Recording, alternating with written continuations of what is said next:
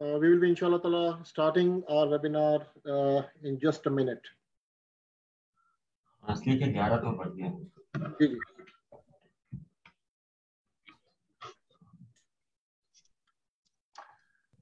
Are we waiting for somebody? Yes, Mr.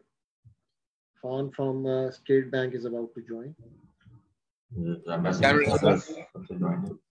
Salam, boss. Gee, I'm sorry, I couldn't dial in from my iPad, so I'll try again. But until that happens, I'll stay on this thing, which is not very satisfactory. But Starting Ambassador Sahab, Zahir Sahab, thank you so much for joining, and everybody. Okay, sir. We are Irfan Sahab, good to see you again. Gee, so nice of you to be here. Actually, there was some emergency meeting, so I had to go there. I just got home, so my computer wasn't connecting, so I'm dialing from my phone. But I'll try again on that, so I'll probably get a better clearance. So how are you doing, Janjua Sahab? Good to see you after many years. I think last we did when you were in Brussels. Brussels में जी. It was about कोई तकरीबन साल से कम हुआ है. I think September October ही की बात है. अच्छा चले. So nice of you to be here again. It's my pleasure जी. अब मैं कनाडा में हूँ. तो जी चले माशाल्लाह. आप सिद्दीकी साहब कर लीजिए तसल्ली से, कोई नहीं, we can wait. नहीं I'm connected, but I'll redial again on my it's just more convenient because it's hand free, लेकिन ये somehow कुछ गड़बड़ कर रहा है. Okay, we have to start because we are already live on Facebook. Okay. So we are commencing with this program. Okay. Auzu billahi minash shaitani rajim. Bismillahir rahmanir rahim. Assalamu alaikum Moses Khwateen Hazrat. Meezan Bank की जानिब से तमाम मोअज़्ज़िज़ शुरका को ख़ास तौर पर वो कि जिन्होंने कनाडा से हमें ज्वाइन किया, हम आज के इस वेबिनार में खुशामदीद कहते हैं. आज का वेबिनार जो कि मीज़ान रोशन डिजिटल अकाउंट की अवेयरनेस सीरीज के सिलसिले का वेबिनार है, और आज जिस टॉपिक को इंशाल्लाह ताला हम कवर करेंगे, that would be exploring Shariah compliant investments and charitable opportunities.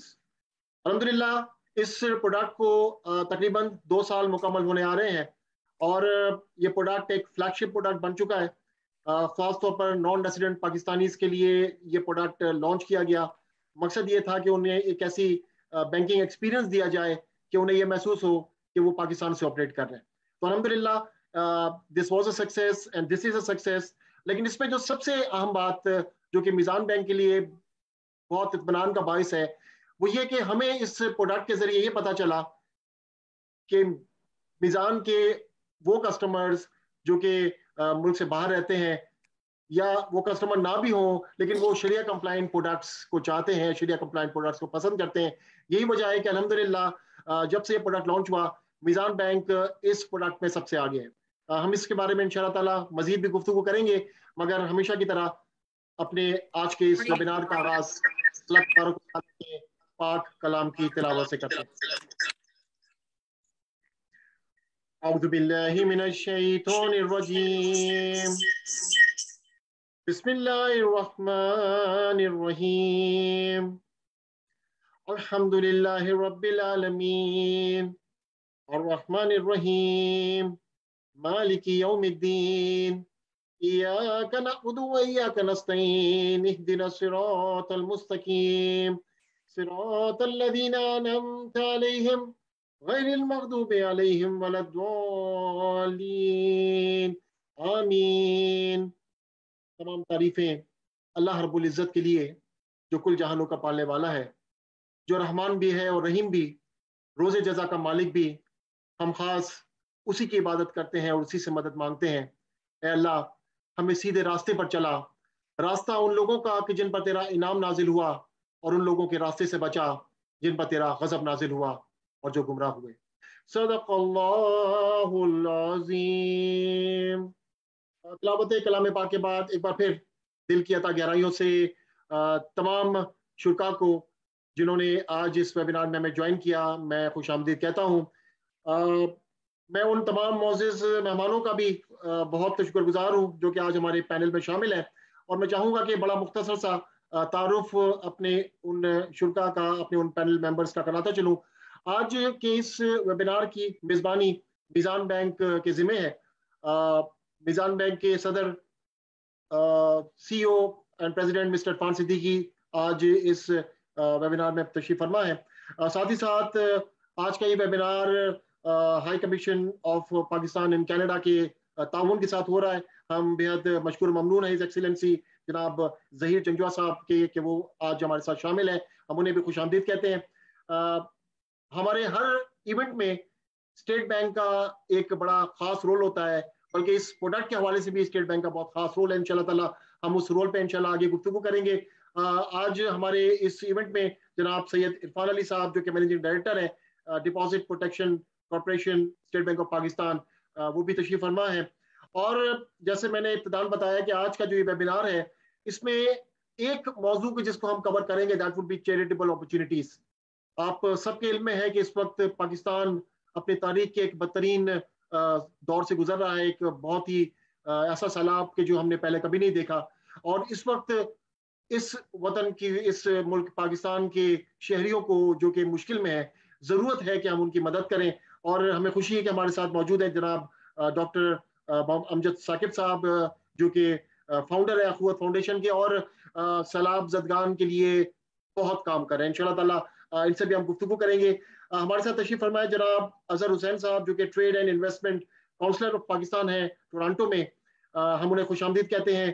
اور ہمارے ساتھ موجود ہیں جناب طلحہ انور صاحب جو کہ chief sales and distribution officer ہیں المیزان انویسٹمنٹ مینجمنٹ لمیٹڈ، ہم طلحہ کو بھی خوش آمدید کہتے ہیں۔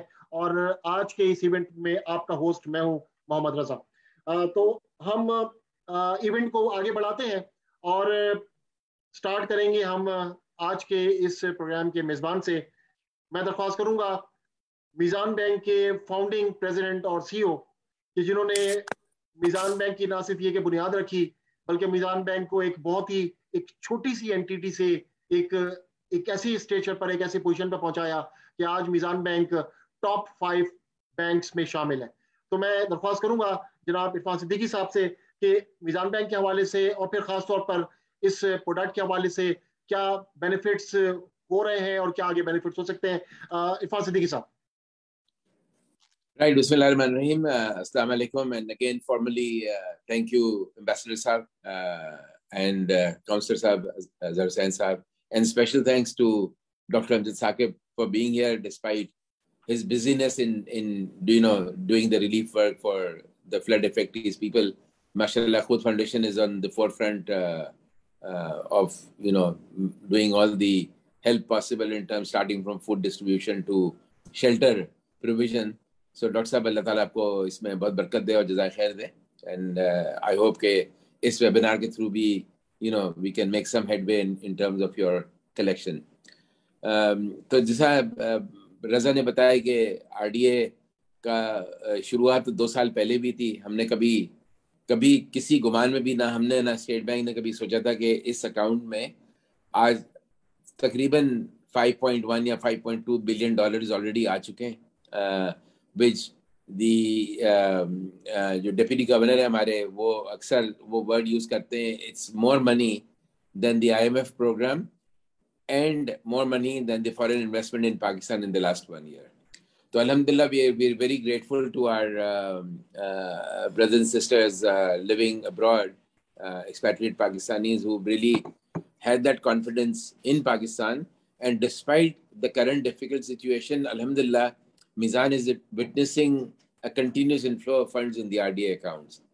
اور آپ کو خوشی ہوگی سن کے کہ جس طرح رضا بتا رہے ہیں کہ primarily because it's Islamic offering، تو یہ جو 5.25 بلین ڈالر آئے ہیں اس میں سے میزان alone میزان is one of the 14 banks، 14 banks اس میں پارٹیسپیٹ کر رہے ہیں، اور میزان کا کنٹریبیوشن اس میں 1.2 بلین ڈالر سے زیادہ ہے، which makes it equal to about roughly 25% of the market share.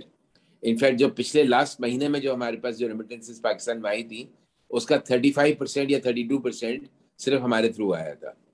تو میں اکثر گورنر صاحب مجھ سے پوچھتے ہیں کہ بھائی آپ کیا کرتے ہیں جو ایک بینک اتنا ہیوج پروپورشن لے کے جاتا ہے. تو میں ان سے کہتا ہوں بھائی ہم تو جو تھوڑا بہت محنت کرتے ہیں وہ اللہ تعالیٰ کی برکت ہے, لیکن primarily because people have that trust کہ بھائی میزان میں جو پیسے آ رہے ہیں وہ ہم جب انویسٹ کریں گے تو ٹرولی شریعہ کمپلائنٹ ہوں گے, اور اطمینان سے وہ لوگ انویسٹ کر کے ایک حلال ریٹرن لیتے ہیں, اور that return again is extremely high return. Especially جب یہ پروگرام شروع ہوا تھا تو اس وقت تو آپ کی کینیڈا میں یو ایس میں 0.25% آدھا پرسینٹ زیادہ کہیں کسی کو ملتا بھی نہیں تھا. اب بہرحال تھوڑے سے آپ لوگوں کے بھی ریٹس بڑھ گئے, but still compare to what the government of Pakistan is offering on RDA, which ranges from 5.5% to 7%. I think اس طرح کی investment opportunities, and that too investment with the sovereign. یعنی یہ آپ جو پیسہ انویسٹ کر رہے ہیں into RDA and then onward into the Islamic نیا پاکستان سرٹیفکیٹ, وہ آپ کو تھوڑا سا تفصیل عرفان علی صاحب بھی بتائیں گے. میں بریفلی آپ کو بتا دوں کہ جب آپ کے پیسے روشن ڈیجیٹل اکاؤنٹ میں آتے ہیں تو وہ میزان یا میزان کی طرح کے جو ہمارے جو 14 پارٹنر بینکس ہیں ان میں سے کسی ایک بینک میں آتے ہیں, اور وہاں جب آ جاتے ہیں پیسے تو آپ کا آپشن ہوتا ہے کہ ان پیسوں کا آپ کیا کریں گے. تو آپ اس کو اسلامک نیا پاکستان سرٹیفکیٹ میں بھی انویسٹ کر سکتے ہیں, جو تقریباً ابھی تک 60% پیسے جو ہیں وہ INPCs میں گئے یا اسلامک نیا پاکستان اینڈ نیا پاکستان سرٹیفکیٹ میں گئے, اور 40% ادر ایریاز میں گئے جس میں real estate, investment in stock market, balance with the bank, investment in mutual fund like Meezan جہاں تلا بیٹھے ہیں یہاں پر. تو یہ سب میں پاکستانیز ایکسپیٹریٹس ہمارے انویسٹ کر رہے ہیں. تو الحمدللہ جو میجر پورشن ہے اس کا 60% تک وہ گورنمنٹ سرٹیفکیٹ میں گورنمنٹ کے پاس ہی آپ کا موجود ہے. تو اس اے سوورن ریلیشن شپ. تو اگر آپ ایز این انڈیویجول کوئی بھی اظہر حسین صاحب سٹنگ ان کینیڈا انویسٹ $10,000 سے ان دی RDA پروگرام, اس $10,000 میں سے $5,000 کی وہ INPC خرید لیتے ہیں تو اس پہ ان کو ریٹرن وہی 5.5% 7% ملے گا. اور وہ جو 5,000 کی جو انہوں نے INPC میں انویسٹ کیے, دیٹس اے سوورن ڈیٹ. وہ حکومت پاکستان کے پاس پیسے, وہ نہ میزان کے پاس ہے نہ کسی اور بینک کے پاس ہے. تو آپ کا direct obligation is with the government of Pakistan. تو آئی تھنک اس سے بہتر کوئی چیز ہو نہیں سکتی ہے کہ ہمارے پاس ہماری حکومت کے پاس پیسے آ رہے ہیں اور حکومت ایکنالج بھی کر رہی ہے کہ دس از مور منی دین IMF program, this is more money than foreign investment coming in 1 year.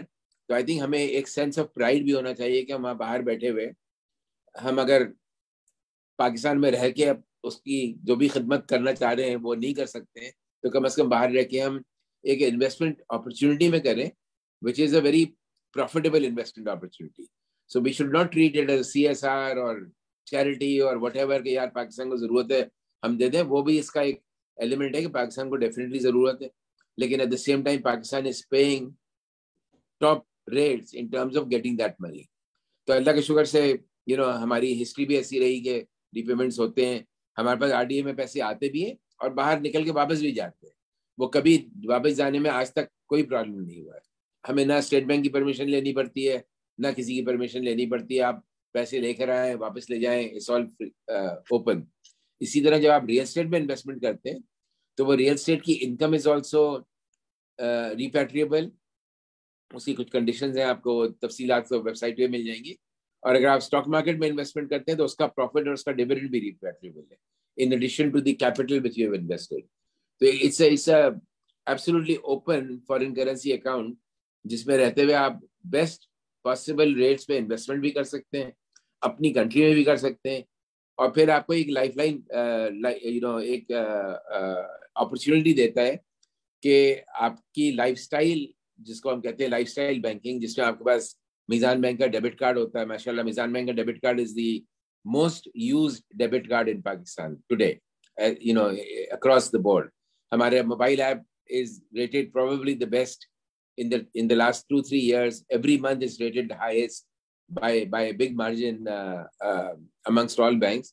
تو یہ ساری سروسز آپ کو ملتی ہے, موبائل ایپ, ڈیبٹ کارڈ میں بیٹھے ہوئے آپ وہاں سے بیٹھ کے آپ آپ کا گھر اگر پاکستان میں ہے, کوئی پیرنٹس ہیں, بھائی بہن ہیں, بچے ہیں, تو آپ ان کو اگر کہیں فلاور بوکے بھیجانا ہے تو all you need to go is go on internet, order it online as if you're sitting in Karachi, Lahore, Islamabad or Sialkot, and you just order that product and it gets delivered to your place. تو وہ hassle بھی نہیں ہوتی کہ آپ کسی سے کہیں کہ بھائی میرے گھر کچھ چیز بھجوا دینا یا میرے پیرنٹس کے لیے فلاں چیز بھجوا دینا. You can lease a car sitting in Toronto in the US. آپ کو وہ گاڑی پہ ڈلیوری پہ پریفرنس ملتا ہے, ریٹ پہ پریفرنس ملتا ہے. اسی طرح گھر پہ documentation is almost all digital. اس میں ایک آدھ جگہ کہیں انٹرونشن آتا ہے تو وہ ایک وقت کے لیے آپ جب خرید رہے ہوتے ہیں تو آپ کو آنا ضرور ہوتا ہے, لیکن ایز اپوز ٹو ہم جب پاکستان میں بیٹھ کے خریدتے ہیں تو اس میں کئی چکر لگتے ہیں ہمارے اس میں. تو یہ سب آپ کو بچت ہو جاتی ہے. ٹیکس کی اس میں خاصی چھوٹ ہیں. and you know and there are a lot of other things, small things. اور جس طرح رضا نے بتایا کہ آج کل کے لحاظ سے روشن سماجی خدمت is a big addition to this. وہاں بیٹھ کے آپ اپنے ڈونیشنز بھجوا سکتے ہیں to the prime minister relief programme, to the Sindh chief minister relief programme, اور to organization, top quality organization like Akhuwat, TCF, Easy Trust, wherever you feel like it, there's a whole list of opportunities there where you can, جن کو بھی آپ پہ بھروسہ ہو وہ آپ کریں. In fact, just to let you know کہ to put our money where our mouth is, اخوت کے ساتھ ہم نے ایک پروگرام ابھی شروع کیے جس میں اخوت نے خاص طور پہ سیلاب زدگان کے لیے ایک نیا اکاؤنٹ کریٹ کر کے اس نے پیسے لینا شروع کیے. تو میزان نے اس میں انیشلی ان کو کچھ کنٹریبیوشن دیا تھا, ہم نے ان کو ایڈ کیمپین میں ہیلپ کیے تھے, بٹ وہ میزان کا کنٹریبیوشن تو it's a drop in the ocean in that account. But ماشاء اللہ ڈاکٹر صاحب آپ کو بتائیں گے وہ اکاؤنٹ میں ڈیلی اچھے خاصے انفلوز آ رہے ہیں from all over the world.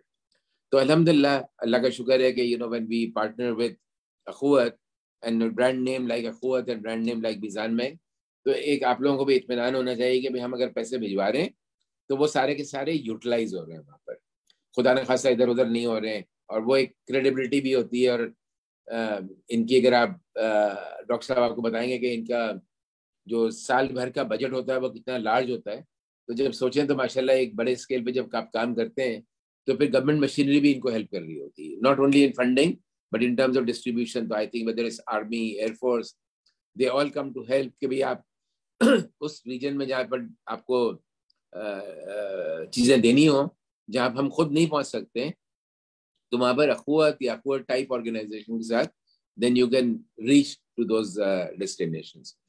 So I would really encourage today more specifically کہ ہمیں ضرورت ہے اس کنٹری کو آپ کے پیسوں کی for rehabilitation, for first providing food, medicine, and then ultimately rehabilitation. It's a big job. And in fact, just rehabilitation not in terms of housing, but in terms of the جو ان کی جو فصل ختم ہو گئی ہے, جو اینیملز رکھے تھے وہ اینیملز ختم ہو گئے, تو ان سب کو ریکریٹ کیسا ہوگا وہ آئی تھنک اللہ تعالیٰ کی ہیلپ چاہیے اور پھر باقی فلنتھراپی چاہیے. obviously ہماری گورنمنٹ کے اپنے لمیٹیشنز ہیں, we can do only to certain extent. تو یہ جو پرائیویٹ سیکٹر مل کے ہی اس چیز کا بیڑا اٹھاتا ہے اور الحمدللہ اسی برکت سے آئی تھنک پاکستان جس طرح بھی چل رہا ہے وہ چل رہا ہے وہاں پر. تو I would not take more time. I think زیادہ تفصیلات تو آپ کو عرفان صاحب بھی بتائیں گے RDA کے بارے میں. I think میزان سے بھی کوئی بتا رہا ہے رضا؟ جی سر, I'll do that sir. Oh, you'll do that. Okay.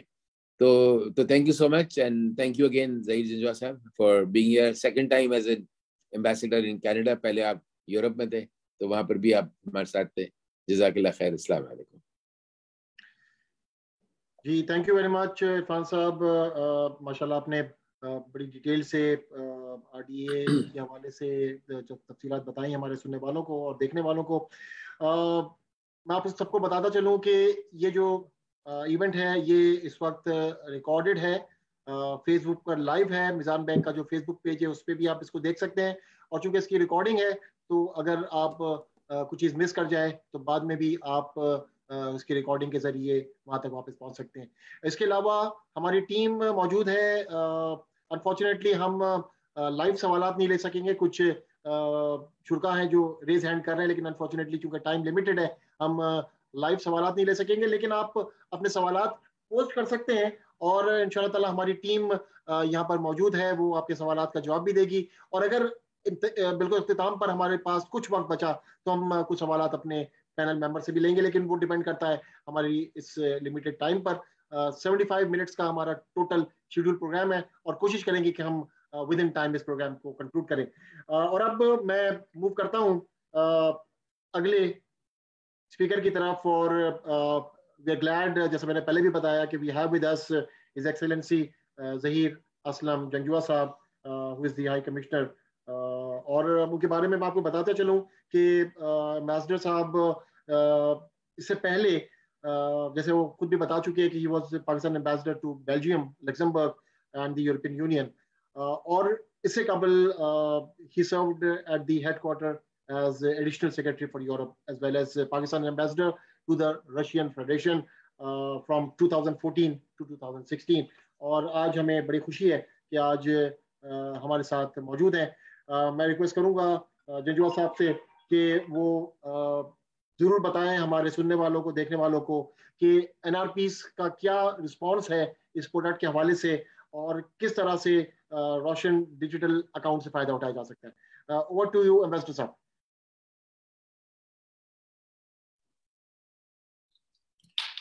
बिस्मिल्लाहिर्रहमानिर्रहीम। अस्सलाम वालेकुम।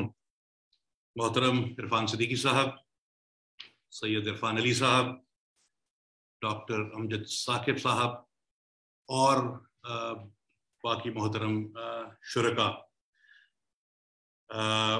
चूंकि कनाडा से बात हो रही है तो अगर आप इजाज़त दें तो मैं अंग्रेजी में बोल लूँ ताकि जो लोग उर्दू नहीं जानते उनका फायदा हो जाए।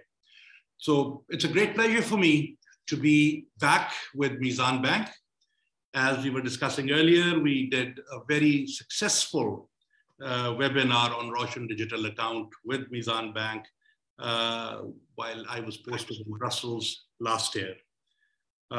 It's a great pleasure to be here today in this webinar titled Exploring Sharia-compliant Investment and Charitable Opportunities. The launch of this initiative, the RDA initiative in September 2020, initiated a series of events, webinars, and so on. And as I said, I did several webinars from Brussels, but here before me, this mission has been doing webinars as well. As we all know, that Pakistan has a very large and a very vibrant diaspora across the world. Here in Canada, they are second to none. We greatly appreciate the contributions made by our diaspora across the world. As you would know, that they are a major contributor of foreign exchange to the country. Last year, more than $31 billion were remitted by overseas Pakistanis to Pakistan, which is a record. It was a 6% increase over the previous financial year. From Canada, the remittances were more than $700 million, which were an increase of 18% over the previous year. I would encourage all our fellow countrymen and women in Canada to contribute so that we are able to break the $1 billion barrier. And I'm very sure and I'm very confident that this landmark is easily achievable with your assistance. As you said, Siddiqui Saab, that under RDA, more than $5 billion have been contributed. There are about 500,000 accounts. Naya Pakistan certificates have crossed 3 billion, and they continue to grow. I would say that personally, I have seen the RDA grow, and I have absolutely no doubt that it is going to go places. I would like to mention that the country at present is going through a very, very difficult time. We have had unprecedented floods of biblical proportions, as you would say it. UN Secretary General called them rains on monsoons on steroids. Damages have been colossal. 1/3 of the country is underwater. 33 million people have been affected. Infrastructure damage continues to grow. We don't know. Some estimates are that it is $40 billion and counting.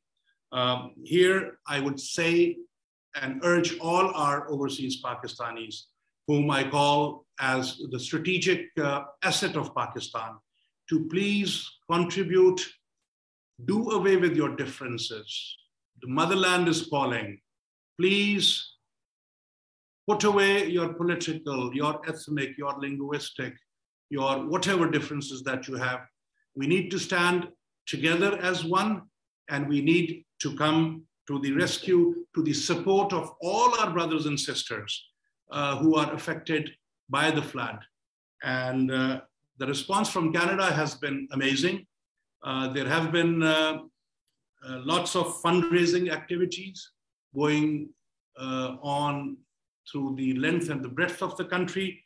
Our diaspora has contributed very handsomely. In addition, I'm also grateful to the Canadian government. Initially, they announced an assistance package of $5 million Canadian dollars, which has now been increased by an additional $25 million.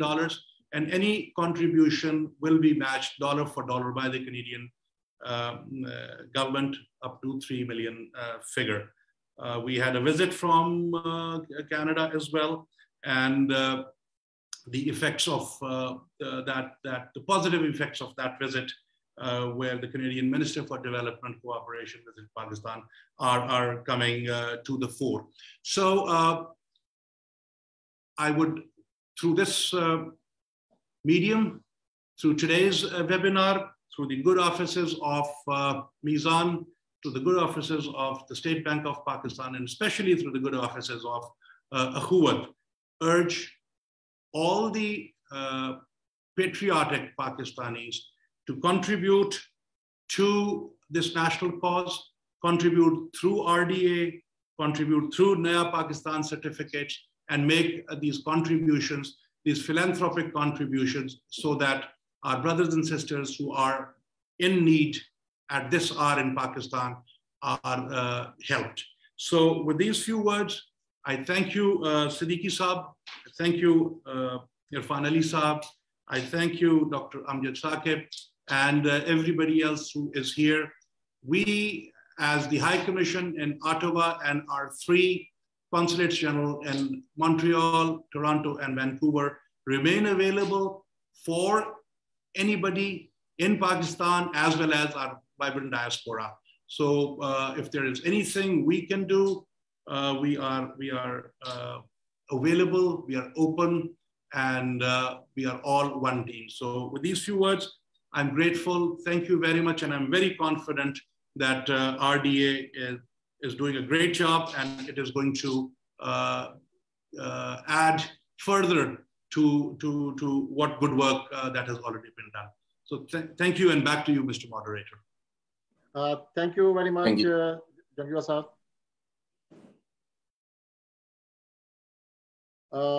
It was really a very motivational talk from you. And it's really so heartening to learn that Pakistanis are always known for such charities. I mean, living in Pakistan or abroad, they always come forward whenever the nation is in need. And inshallah ta'ala, they'll continue this gesture throughout. So thank you very much, Jangiwa Saab. और अब मैं सिर्फ थोड़ा सा time लूँगा, although कि ये जो प्रोडक्ट है ये नॉन प्रोडक्ट है, लेकिन सिर्फ चंद बातें इस प्रोडक्ट के हवाले से, चंद फीचर्स इस प्रोडक्ट के हवाले से, और I'll try to just wrap it up in the next few minutes. ये प्रोडक्ट जिसको हम बड़े धड़ल्ले से कहते हैं कि it's a lifestyle banking product, and with Meezan Roshan digital account, this has a comfort of Shariah-compliant services at your fingertips.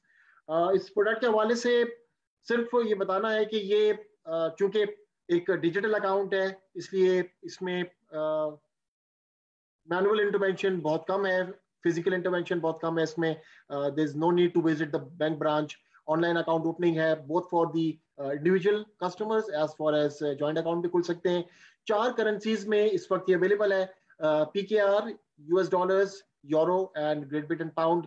Documentation इसकी बहुत सिंपल है, और अगर इसकी डॉक्यूमेंटेशन मुकम्मल हो जाती है और जो कस्टमर है वो अपने डॉक्यूमेंट्स अपलोड कर देता है तो विद इन 48 आवर्स अकाउंट खुल जाता है. इस अकाउंट में सिर्फ फॉरेन रेमिटेंस के जरिए ही क्रेडिट हो सकता है, और कोई जरिया नहीं है. हाँ, अगर जहाँ इन्वेस्टमेंट की है उस इन्वेस्टमेंट का प्रॉफिट भी आ सकता है, लेकिन इसके अलावा कोई कैश या और कोई क्रेडिट का और कोई जरिया नहीं हो सकता. इंटरनेट बैंकिंग और फंड ट्रांसफर की फैसिलिटीज मुहैया है, डेबिट कार्ड्स अवेलेबल हैं, और इस अकाउंट में एक फ्री चेकबुक भी है. So it's a new era of lifestyle banking for our non resident Pakistanis. अब जब अकाउंट खुल गया तो फिर क्या कर सकते हैं? इस पे तमाम वो बैंकिंग एक्टिविटीज कर सकते हैं जो कि पाकिस्तान में रहने वाला कोई कर सकता है. यानी आप यूटिलिटी बिल्स भर सकते हैं, आप फी पेमेंट्स कर सकते हैं, and all that on a click. इस पे auto and real time currency conversion का भी ऑप्शन मौजूद है. And whenever you open an account आपको एक डेडिकेटेड रिलेशनशिप मैनेजर टैग हो जाएगा. और यहाँ पर हमने कराची में हेड ऑफिस में एक बहुत ही खूबसूरत सा रोशन डिजिटल अकाउंट के लिए एक सेंटर बनाया है, और इस सेंटर में ये रिलेशनशिप मैनेजर्स होते हैं जो कि अपने कस्टमर्स के साथ इंटरैक्ट करते हैं. और इस प्रोडक्ट की जो सबसे बड़ी खुसूसियत है, जो कि इरफान साहब ने भी अपनी टॉक में बताई, इस प्रोडक्ट में आपने अगर अपने पैसे भिजवाए तो रिपैट्रिएशन का ऑप्शन मौजूद है, जो कि इससे पहले जितने भी NRP अकाउंट्स खुलते थे वो ऑप्शन मौजूद नहीं था. तो you can easily repatriate. Account खुलना बहुत आसान है, मैं उसकी तफसील में नहीं जाऊंगा. बस सिंपल आपने मीज़ान की वेबसाइट पर जाना है, RD को सिलेक्ट करना है, और फिर आपने स्टेप्स को फॉलो करते हुए अकाउंट अपना खोल लेना है. डॉक्यूमेंट्स भी बहुत कोई तवील नहीं है, जो बेसिक डॉक्यूमेंट्स हैं, यानी आपने अपना CNIC या नाइकॉप सबमिट करना है, पासपोर्ट की 2 पेजेस की कॉपी होगी, लाइव फोटोग्राफ्स है, आपका की फैक्ट स्टेटमेंट है, आपका NRP का कोई प्रूफ होना चाहिए, प्रूफ ऑफ प्रोफेशन, और आपका सोर्स ऑफ इनकम. ये वो बेसिक चीजें हैं जो कि आपकी नो योर कस्टमर वाली जो रिक्वायरमेंट है वो पूरी करती हैं. और इसमें भी आपको मैनुअल कुछ नहीं करना, फिजिकल आपने कुछ जमा नहीं करना, आपने स्कैन करके और अपलोड कर देना है. और अगर ये डॉक्यूमेंट्स आपके पहुंच जाते हैं, फॉर्म आपका कंप्लीट है, तो जैसे मैंने पहले बताया, the account will be activated with in 48 hours. ये बहुत ही मुख्तसर सी गुफ्तगू है, इसलिए मैं बहुत तफसील में नहीं जा रहा. लेकिन अगर अकाउंट ओपनिंग को अगर आपने मजीद भी समझना हो तो वेबसाइट पर इसका पूरा एक अकाउंट ओपनिंग ट्यूटोरियल मौजूद है. आप उसकी मदद से अगर कहीं पर कोई दुश्वारी होती है तो उसको आप ओवरकम कर सकते हैं. इस प्रोडक्ट की एक और खासियत ये है कि अगर आप सेविंग अकाउंट खुलवाते हैं तो आपको ज़कात एग्जेम्प्टेड है, आपको ज़कात एग्जेम्पशन का कोई फॉर्म या सर्टिफिकेट जमा नहीं कराना पड़ेगा. रिपैट्रिएशन का मैं बता चुका. तकरीबन 77,000 अकाउंट इस वक्त खुल चुके हैं, और 144 मुल्कों से ये अकाउंट टैग्ड हैं. इसके अलावा जैसे हमने भी बात की, इरफान साहब ने बताया कि जिसका जो सबसे जो लिक्विडेटिव प्रोडक्ट है दैट इज इस्लामिक नया पाकिस्तान सर्टिफिकेट, जिसमें जो रिटर्न्स हैं वो बहुत ही अच्छे हैं. 3 मंथ्स के लिए जो लास्ट रिटर्न है वो ऑलमोस्ट 5.49, और 5 ईयर्स के लिए जो रिटर्न है दैट इज 7.01, जो कि अनप्रेसिडेंटेड है. आपको कहीं भी ये रिटर्न नहीं मिल सकते. इसके अलावा और क्या अपॉर्चुनिटीज मौजूद हैं, इन्वेस्टमेंट अपॉर्चुनिटीज मौजूद हैं. उसमें इस्लामिक नया पाकिस्तान सर्टिफिकेट के अलावा आप स्टॉक मार्केट में भी इन्वेस्ट कर सकते हैं. इसका भी एक पोर्टल है, उस पोर्टल की मदद से आप CDC का अकाउंट खुलवाएंगे, और फिर सिर्फ शरिया कंप्लाइंट इन्वेस्टमेंट्स स्टॉक्स में आप इन्वेस्ट कर सकते हैं. इसके अलावा आपके पास म्यूचुअल फंड में इन्वेस्टमेंट का भी एक ऑप्शन मौजूद है. हमारे साथ तलहा मौजूद है, इंशाअल्लाह ताला वो म्यूचुअल फंड के हवाले से कुछ मजीद रोशनी डालेंगे. और ये तो बात हुई इन्वेस्टमेंट्स की. इन्वेस्टमेंट्स के अलावा आप और क्या क्या बेनिफिट ले सकते हैं, तो आप रोशन अपने घर के जरिए घर की फाइनेंसिंग करा सकते हैं. पाकिस्तान में आपका घर भी हो सकता है. रोशन अपनी कार के जरिए आप कार फाइनेंसिंग करवा सकते हैं, और ये सारा का सारा डिजिटल तरीके से आपको मुहैया होता है. इसके अलावा रोशन पेंशन फंड, ये भी इंशाल्लाह ताला तलहा इस पर रोशनी डालेंगे. और आखिरी चीज जिस पर आज हम बहुत ज्यादा गुफ्तगू करने जा रहे हैं वो है रोशन समाजी खिदमत.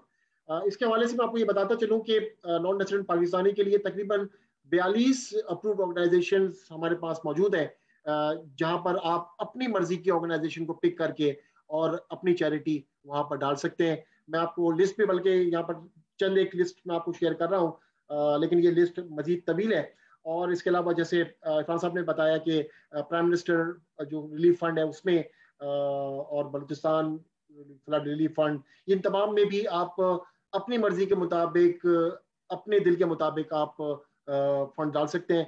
मकसद सिर्फ ये होगा कि आपके वो पाकिस्तानी भाई जो कि इस वक्त मुसीबत में है, जो कि इस वक्त मुश्किल में है, जो कि इस वक्त मदद की तलाश में, उन्हें हम मदद फराम करें। और इंशाल्लाह ताला हमें उम्मीद है कि आरडीए के जरिए बहुत से पाकिस्तानियों को मदद मिलेगी। ये सब चंद एक छोटी सी बातें थी जो आप तक पहुंचानी थी। और इसके बाद मैं बहुत ही अदब के साथ रिक्वेस्ट करूंगा जनाब सैयद इरफान अली साहब, जो कि हमारे इन वेबिनार्स के तकरीबन मुस्तकिल पार्टिसिपेंट हैं। जब से हमने 2 साल हुए और 2 सालों में ये 40वां वेबिनार है। और मैं जब अपना रिकॉर्ड चेक कर रहा था तो मेरा ख्याल में 75% वेबिनार्स में इरफान अली साहब हमारे वेबिनार में हमारे साथ तशरीफ फरमा थे। Managing director deposit protection corporation, state bank of Pakistan. और इस प्रोडक्ट के लिए बहुत मेहनत की, और जब वो गुफ्तगू भी करते हैं तो आपको नजर आता है कि वो दिल से बोल रहे हैं। तो मैं रुकावट बने बगैर मैं रिक्वेस्ट करूंगा सैयद इरफान अली साहब से कि ये इस इनिशिएटिव के बारे में और इस स्टेट बैंक के इस प्रोडक्ट के बारे में आप अपने ख्याल का इज़हार करें। Syed Irfan Ali. Thank you, Mohammad Raza. And I wish to thank the non-resident Canadian Pakistanis and most importantly Ambassador साहब, सबसे ज़्यादा अजहर हुसैन मर्चेंट साहब, मेरे दोस्त जो पिछले 2 सालों से मुस्तकिल, मेरी इनसे कभी मुलाकात नहीं हुई पर मेरी इनसे दोस्ती ज़रूर हो गई। उसकी वजह ये हुई कि अजहर साहब ने आरडीए को जितना सपोर्ट किया और नॉन रेजिडेंट पाकिस्तानीज को पाकिस्तान के जितना करीब लाए, सो I can only thank him. और non resident Pakistanis, I think a lot has been said by the ambassador, by Irfan Saab, Mohammad Raza and others, but I must tell you a few things I think which are important, which I think should be spoken about. One of the most important aspect of Roshan digital account has been the Sharia compliant. Although Meezan Bank can be modest about it, but we placed our bet on one particular aspect, and that was the Islamic Sharia concept, जो बुनियाद है, the base on which Roshan digital account now stands. And literally the position is that of the $5 billion that have come in, almost $2.5 billion have come in into the Sharia banking channels. The number of accounts, as Raza told you, 77,000. That is almost 20% of the 462,000 open. And then there are other banks that are also offering Islamic banking products. One was that aspect. I think this should be very, very important to you. And just about a fortnight ago, we conducted a webinar where Irfan Saab and 4 bank presidents, the Governor State Bank, and I was there. And the entire focus, Raza, was on Sharia compliance. So ladies and gentlemen, non-resident Pakistanis, Sharia compliance is so important for all of you. And Pakistan, I must proudly tell you that whatever our views may be, हम जिस भी मुश्किलों का शिकार हो, flood आया हुआ हो, IMF से बात ना हो रही हो, FATF हमें तंग कर रहा हो, but Sharia compliance में we stand out. And Pakistan is a leading light and at par or at times better than Malaysia and Bahrain and other parts and other countries of the Muslim world. I'm talking about Sharia compliance. And the reason being that whatever products, channels that are being offered for you within Pakistan for investment or placement of funds, if they are routed to you through Meezan Bank or other Islamic banking channels, that means they have Sharia compliance backing. There would be a Sharia compliance scholar who would have authenticated, stamped on that particular product that this product is Islam. So that is why, excuse me, allow me to cough. Thank you. So that is why this Roshan digital account is so important in the life of non-resident Pakistanis. That was the first. We can talk about the returns. Yes, Raza has already explained it to you, but what we can talk about is the repatriation part. Most importantly, the money that you bring into Pakistan, you can take it back. Whenever you want, your time, your date, you decide. It's your money. So that is something we are very, very proud of. And there has not been a single incident. I don't have one complaint with me at this moment in time of any bank operating as an RDA bank of not being able to send the money back once it is demanded. Millions and millions of dollars have gone back to the non-resident Pakistanis when they demand. So I've said it numerously, and I would say it again that Roshan digital account ke liye na din hai, na raat hai, na Muharram hai, na Shab-e Barat hai, na Eid hai, na koi chutti hai. Or if you, I mean, Reza, if possible, if it is possible for you, Irfan, kindly do show that floor, the RDA floor of yours, the Roshan digital floor where close to 100 boys and girls sit. I think that's a sight worth seeing anywhere in the world. I think I'm very proud of it, being part of that RDA team. And I'm sure Meezan Bank's team is also very proud of it. That is worth a watch. They literally take you through the account opening process. They hold your hands, the boys and girls.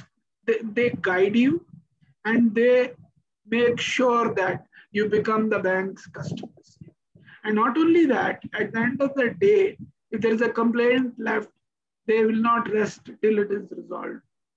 And we too, and God forbid, the filter is so good that it is only the most difficult complaints that land with us.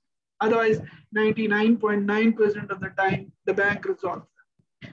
The only issue that resolves, the only issues that remain or complaints that remain are those where there is a policy perspective or something that is beyond what the bank can do. Lately, we are facing a few problems because of the current economic situation. Otherwise, we were not facing any such problem.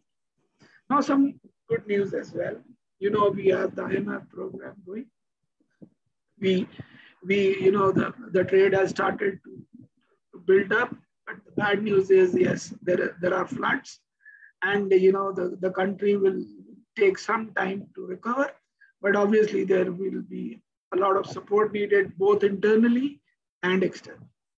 I must share a statistics with you, by the way, that the Pakistanis, local, your brethren living in this country, are equal philanthropists. So whatever aid, let's say if there is an aid of, if there is a contribution of 100 rupees, 90 to 95% is generated locally. The rest comes from you guys who contribute substantially to the development of Pakistan and to the social cause. To conclude, I just have to encourage you to kindly, this is the time when, the flood effect is needed. I will not advocate any particular, NGO or what. There are NGOs and organizations that you can trust. Akhuwat is definitely one of them. And then there are others also. And then there is the government itself. So I would encourage you participate to your charity of choice, and I'm sure the money that you'll be sending to them will be reaching out. I've repeated it so many times, but I would do it again, that kindly, being non-resident Pakistanis, be careful. When you file your returns in Canada, please do inform your taxman that you are a Roshan digital account holder. That is very, very good and the right thing to do. And that will also create a lot of goodwill that non-resident Pakistanis are responsible citizens. Remember, हम लोग पाकिस्तानियों को भी अब tax तो देना पड़ेगा. हम भी यहाँ बैठे अगर टैक्स नहीं देंगे तो अपने मुल्क की कोई खिदमत नहीं करेंगे. आप लोग क्योंकि टैक्स देते हैं और ज्यादा अच्छा कंडक्ट रखते हैं, तो प्लीज उसमें पाकिस्तान की भी इज्जत है और आपकी भी इज्जत है. प्लीज मेक श्योर कि जब आप कनाडा में अपने रिटर्न्स फाइल करें तो आपके कैनेडियन टैक्स authorities को पता हो कि आपका रोशन डिजिटल अकाउंट होता है. At the end, I really can't thank you enough, Azhar Hussain, and I can't really thank the non-resident Pakistanis. And obviously, I always thank Meezan Bank and its team. These guys do a wonderful job of carrying this spirit. Thank you so much. I'm really honored to be just sitting here. Thank you so much. I think let me thank Irfan Ali Sahab myself rather than the moderator. Irfan Sahab has always been very supportive of Meezan Bank, and mashallah, he speaks very openly about Meezan. So just Irfan Sahab ne kaha कि I think if some of you have the opportunity to travel to Karachi at least or anywhere else in Pakistan, please do visit our branches, or especially if you're in Karachi, do visit our Roshan Digital Center, RDA Center, which Irfan Sahab just spoke about, which houses close to 100 people, and it operates like a dealing room with 24 hours country worldwide clocks and all these things कि मुख्तलिफ countries में क्या time है. तो हमारी hope ये होती है कि वो 24/7 we should not leave anybody untapped on their timing level. So thank you Irfan Sahab for reminding that. Maybe next time Raza can include a picture of that RDA center in his presentation. And just for your information, about 2 months ago, the governor and the 2 deputy governors, Irfan Sahab, the executive directors, they all came over to our RDA center to really acknowledge the efforts of our team there. When this is when we actually achieved $1 billion mark, up to $1.2 billion. So we are thankful to State Bank for that encouragement as well. And again, thanks to our expatriate Pakistanis who had faith in Meezan Bank for holding their money. Thank you so much. So, Raza, please, on to you. Thank you very much. मैं दोनों इरफान साहिबान का शुक्रिया अदा करूँगा, खासतौर पर इरफान अली साहब का कि आपकी वाकई जो बात जो है ना इतना मोटिवेट कर देती है कि दिल करता है कि इस स्पिरिट को और ज़्यादा तेज़ी से आगे बढ़ाएं.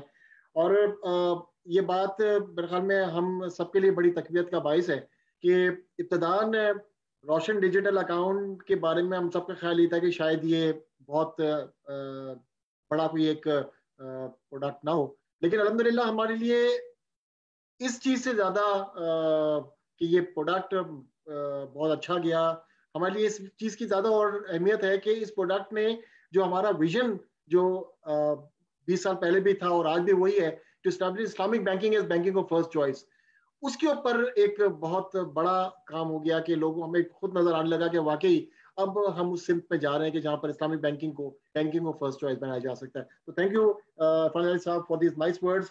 और अब हम मूव करेंगे और जैसे कि हम बात कर रहे हैं कि आज के इस इवेंट में हम चैरिटेबल अपॉर्चुनिटीज़ की बात कर रहे हैं और हमारी बड़ी खुशनसीबी है कि आज हमारे साथ डॉक्टर अमजद साकिब साहब तशरीफ फरमा है. आप एक बहुत प्रोमिनेंट सोशल वर्कर हैं, एक वॉलंटियर हैं, डेवलपमेंट प्रोफेशनल हैं, लेकिन इन सब को आप एक तरफ रख दें, डॉक्टर साहब की जो पहचान है वो अखुवत है. अखुवत जो कि एक बहुत बड़ा एक माइक्रो फाइनेंस प्रोग्राम है, लेकिन उसकी खुसूसियत ये है कि ये रिबा फ्री है. और डॉक्टर साहब के इन बड़े कामों के नतीजे में आपके सिले में हुकूमत पाकिस्तान ने आपको सितारे इम्तियाज से भी नवाजा. आज हमारी दावत पर डॉक्टर साहब यहाँ पर तशरीफ फरमा है. मैं चाहूँगा कि डॉक्टर साहब थोड़ा सा अपने रिलीफ वर्क के हवाले से और आरडीए के हमारे जो लिस्टनर्स हैं उन्हें क्या पैगाम देना चाहेंगे. ओवर टू यू डॉक्टर साहब. जी बिस्मिल्लाहिर्रहमानिर्रहीम. रज़ा साहब, इन मेहरबान अल्फाज का शुक्रिया. आपने मेरी पहचान, मेरी समाजी खिदमात भी बताई और अखुवत भी बताया. मेरी एक पहचान ये है कि इरफान सदीकी साहब मुझे भाई कहते हैं, दोस्त कहते हैं, तो ये भी मेरे लिए एक एजाज़ की बात है. तो बहरहाल मैं सब मोहतरम हिज एक्सीलेंसी ज़हीर जंजूरा साहब का, सैयद इरफान अली साहब स्टेट बैंक की तरफ से, जनाब सैयद इरफान सदीकी साहब मीज़ान बैंक की तरफ से, तलहा साहब, अज़हर साहब और बाकी जितने दोस्त मौजूद हैं उनको सलाम पेश करता हूँ. सबसे पहले तो मुबारकबाद कि आपने आरडीए और रोशन समाजी खिदमत अकाउंट के हवाले से लोगों को आशना करने के लिए इतने खूबसूरत लोगों को यहाँ पर मदऊ किया. नंबर 2 ये है कि जैसे इरफान साहब ने बताया कि हमने आगाज़ ही में दस्ते तावन की दरख्वास्त की उनसे कि अखुवत और मीज़ान मिल के اس مشکل مرحلہ میں کیسے لوگوں کی خدمت کر سکتے ہیں. تو الحمدللہ ہماری ایک کیمپین چلی اور اس کیمپین میں بے پناہ کامیابی اللہ تعالیٰ نے ہمیں عنایت کی ان دونوں اداروں کی کریڈیبلٹی کی وجہ سے. اور ابھی تک ہم اس میں 40,000 خاندانوں سے مواخات کا رشتہ قائم کر چکے ہیں. دراصل ہم اس کو چیریٹی نہیں کہتے، نہ یہ چیریٹی ہے. ہم اپنی قوم کو عزت اور وقار کے ساتھ زندہ رہنے کا پیغام دینا چاہتے ہیں. تو یہ نبی پاک صلی اللہ علیہ وآلہ وسلم کے حکم کے مطابق this is a bond of solidarity between haves and have-nots. آج جو مشکل میں ہیں اور آج جو مشکل میں نہیں ہیں ان کے درمیان رشتہ، یہ بھی مواخات کا ایک استعارہ ہے. تو اس حوالے سے میزان بینک کے ساتھ مل کر ہم نے جو اس جوائنٹ ایفرٹ کا آغاز کیا تو 40,000 خاندانوں سے مواخات کا رشتہ قائم ہوا. یعنی ان 40,000 خاندانوں کو یا تو ایک راشن بیگ ملا جس میں 3 سے 4 ہفتوں کی خوراک ہے، یا پھر ان کو 6 سے 7 ہزار روپے کیش ملے تاکہ اگر وہاں پر وہ بیگ نہیں پہنچایا جا سکتا تو وہ اپنی مرضی کی چیزیں خرید سکیں. اس کے علاوہ اس رقم سے ہم نے ادویات بھی دی ہیں، خیمے بھی دیے ہیں، کھانا پکا کے بھی کھلایا ہے، میڈیکل کیمپس بھی لگائے ہیں اور کپڑے بھی بھیجے ہیں. یعنی ایک بڑا کمپریہنسو پیکج ہے ریلیف کے حوالے سے، جس میں 40,000 خاندان، اور اس میں سب سے زیادہ 14,000 کے قریب خاندان جو ہیں وہ سندھ میں ہیں، اور اس کے بعد بلوچستان میں ہیں، پھر پنجاب کے جنوبی علاقوں میں ہیں، اور پھر کالام اور سوات اور ڈیرہ اسماعیل خان کے علاقوں میں ہیں. تو گویا پورے پاکستان میں یہ جو تحریک چلی میزان اور اخوت کے توسط سے شروع میں، اس کی جو گونج اور بازگشت ہے وہ ان سیلاب زدہ علاقوں میں سب کو سنی گئی، اور وہ لوگوں نے جو دست دعا اٹھا کر اپنی خدا سے شکر بھی ادا کیا اور دعا بھی مانگی. تو وہ دعا ہم سب کے لیے ہے، اور سب سے بڑھ کر ان ڈونرز کے لیے ہے، ان بیرون ملک رہنے والے پاکستانیوں کے لیے ہے جنہوں نے اپنے وطن کے درد کو محسوس کیا اور جن کی رگوں میں لہو کا ایک ایک قطرہ پاکستان کی محبت کے ساتھ ساتھ بہتا ہے. تو یہ تو ہماری اور میزان کی یہ جو شروعات ہوئی، اور ہمیں امید ہے کہ یہ سلسلہ بھی آگے بڑھتا چلا جائے گا، کیونکہ جو ہی ریلیف کا کام ختم ہوا تو ریہیبلیٹیشن کا کام شروع ہوگا. اور ہم نے الحمدللہ ایک ارادہ کیا ہے، اور میں سمجھتا ہوں کہ ارادہ جو ہے وہ دعا بھی ہوتا ہے. تو ہمارا ارادہ اور دعا یہ ہے کہ ہم 1 لاکھ گھر بنا کے دیں گے لوگوں کو، جو 1 سے 1.5 لاکھ کی رقم میں بنیں گے. تو اس میں بھی ہمارا تعاون، ہماری اشتراک عمل میزان کے ساتھ رہے گا، اور ہم چاہیں گے کہ ہم اس کام کو آگے بڑھائیں. دوسری بات، روشن digital account, it's a great initiative. State bank کو مبارکباد کیا اس تک. میں سمجھتا ہوں کہ انہوں نے اتنا بڑا کام کیا اور ایسی بڑی سوچ کے ساتھ کام کیا کہ لوگوں کا پیسہ بھی محفوظ ہے، انویسٹمنٹ بھی ہو رہی ہے، اور ان کے پیسے ان کے پیاروں تک بھی پہنچ رہے ہیں. اور اس کے ساتھ ہی اس کے اندر جو روشن سماجی خدمت اکاؤنٹ کا پہلو بنایا ہے، یہ بھی ایک بہت آؤٹ آف باکس اور انوویٹو کام ہے کہ آپ اپنی چاہت کے مطابق، اپنی پسند کے مطابق جس بھی ادارے کو منتخب کرنا چاہیں آپ اس تک اپنی رقم پہنچا سکتے ہیں. اور وہ آپ کی رقم کہاں پہنچے گی؟ کسی یتیم کے لیے، کسی بیوہ کے لیے، کسی ایسے شخص کے لیے جو آس امید کھو بیٹھا ہے اور تنہا ہے، اور کسی سیلاب زدہ شخص کے لیے. تو یہ جو روشن سماجی خدمت اکاؤنٹ کے توسط سے یہ مختلف NGOs کو، بہت بڑی بڑی NGOs اس ملک میں کام کر رہی ہیں، تو یہ کام ہو رہا ہے. تو یہ بھی ایک بہت بڑا کام ہے. اور اس میں RDA میں اور روشن سماجی خدمت میں جو شیئر میزان بینک کا ہے، اس پر ہم میزان بینک کو مبارکباد بھی پیش کرتے ہیں. میں ابھی بعد میں عرفان صاحب سے اس بات پر گفتگو بھی کروں گا کہ جس طرح روشن ڈیجیٹل اکاؤنٹ ہے، روشن اخوت اکاؤنٹ ہم کھولنا چاہیں گے ان کے ساتھ کہ کچھ لوگ انویسٹمنٹ کریں، اپنی پیسہ ان کا محفوظ رہے، لیکن یہ کہیں کہ جو اس انویسٹمنٹ پروسیڈز ہیں وہ اخوت کو مل جائیں. یعنی ہم خرما و ہم ثواب، ڈبل باٹم لائن اچیو ہوگی کہ ان کی رقم میزان بینک کے پاس محفوظ رہے گی، اچھی جگہ پر شریعہ کمپلائنٹ پر انویسٹمنٹ ہوگی، اور وہ چاہیں تو اس کے پروسیڈز کا آدھا یا پورے کا پورا وہ چاہیں تو وہ اخوت کو دے سکتے ہیں، جس سے ہم اپنے یہ جو بلا فیس یونیورسٹی اور بغیر سود کے قرضوں کے کام کو آگے بڑھا سکتے ہیں. تو یہ ہمیں ایک اور راستہ اسٹیٹ بینک نے دکھایا کہ اس طریقے سے ہم انڈیویجولی بھی یہ اکاؤنٹس کر سکتے ہیں، اور بلکہ ہم اگلے ماہ اکتوبر میں برطانیہ کا ایک بہت بڑا ٹور کر رہے ہیں جس میں روڈ شو ہوگا، تو ہم کوشش کریں گے کہ اس RDA کو اور اخوت بینک کے پرٹیکولر ریفرنس سے وہاں پر بھی متعارف کروائیں کہ وہاں پر ہم نے ہزاروں لوگوں سے انشاءاللہ ملنا ہے۔ شعیب اختر جو ہمارے کرکٹر ہیں وہ ہمارے ساتھی ہیں، تو ہم کوشش کریں گے کہ اسٹیٹ بینک کی اس انیشیٹو کو اور میزان بینک کے اس انیشیٹو کو متعارف کروانے، تاکہ جو لوگ وہاں پر پاکستان میں پیسے بھیجنا چاہیں وہ اس کے ذریعے سے استعمال کریں۔ تو آخری چیز میں آپ کا شکریہ ادا کرنا چاہتا ہوں، ہز ایکسیلنسی کا شکریہ ادا کرنا چاہتا ہوں، اور ان تمام لوگوں کا جو آج موجود ہیں۔ بات صرف اتنی ہے کہ جیسے میں اکثر یہ کئی دفعہ اس امر کا اظہار کیا ہے کہ جو لوگ آج بے سر و سامان ہیں وہ امتحان ان کا تو ہے ہی، لیکن ہمارا امتحان بھی ہے کہ ہمیں اگر اللہ نے چھت دی ہے، کھانا دیا ہے، اور دوست دیے ہیں، ماں باپ دیے ہیں، تحفظ دیا ہے سیاسی سماجی جو معاملات کے حوالے سے، تو یہ ہمارا بھی امتحان ہے کہ ہم اپنے حصے میں سے کیا ان لوگوں کو دیتے ہیں۔ ظاہر ہے خدا نے، اللہ تعالیٰ نے فرمایا کہ لوگ پوچھتے ہیں کہ ہم کیا خدا کی راہ میں دیں، تو ان کو کہہ دیجئے کہ جو بھی ضرورت سے زائد ہے۔ اور میں مولانا روم کی ایک بات کو دہراؤں گا کہ میں نے آج تک کسی ایسے شخص کو نہیں دیکھا جو اللہ کی راہ میں دیتا ہو اور غریب ہو گیا ہو۔ تو پاکستان اس وقت آپ کو بلاتا ہے، انٹرنیشنل جو ہمارے ایکسپیٹریٹ پاکستانی ہیں، یہ پاکستان سے محبت سے کوٹ کوٹ کر بھری ہوئی ہے۔ تو اگر یہ $1 روزانہ بھی دینا شروع کر دیں، تو اگر پاکستان کے 1 کروڑ لوگ باہر ہیں اور اس میں سے آدھے لوگ بھی $1 روزانہ بھیجنا شروع کریں، تو یہ $50 لاکھ جو ہیں یہ ڈیلی بنتے ہیں، جو تقریباً 2 ارب روپیہ بنتا ہے۔ تو آپ دیکھیں کہ کس $1 میں کتنی قوت ہے۔